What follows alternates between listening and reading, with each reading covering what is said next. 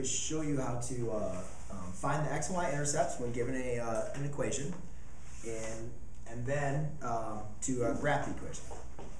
So first thing we want to do is we want to know, well, how do we know what our x and y intercepts are?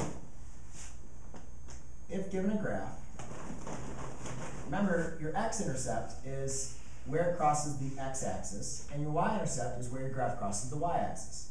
So if I was given some random x-intercept, let's say I choose this point, the value on my y-intercept is going to be 0. So to find the x-intercept, I'm going to say y equals 0.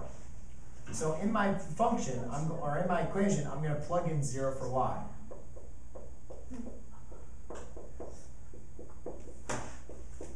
Then, obviously, this becomes 0, so I get 6x equals 42.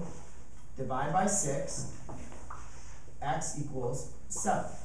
Therefore, my x-intercept is when x is the value of 7, or 7 comma 0. Because remember, the x value is 7, and the y value is 0. So I go over to 7. 1, 2, 3, 4, 5, 6, 7. And I make a nice little dot there. Then, to find the y-intercept, if I was going to say a y-intercept is down here or something, the y-intercept, my x value is equal to 0. So I'm going to say x equals 0. So I plug in a 0 in for x. So I get a negative 4 y plus 6 times 0 equals 42. Well, obviously, this is going to get to 0, so I get a negative 4y equals 42. Divide by negative 4, and I get y equals a negative 11.5.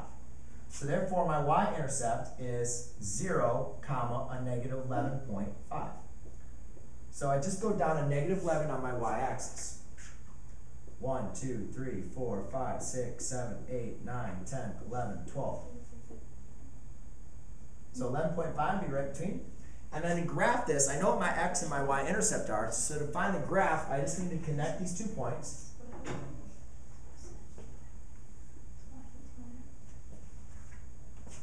Okay? And I just need to connect these 2 points. And then I've graphed my line using x and y-intercepts.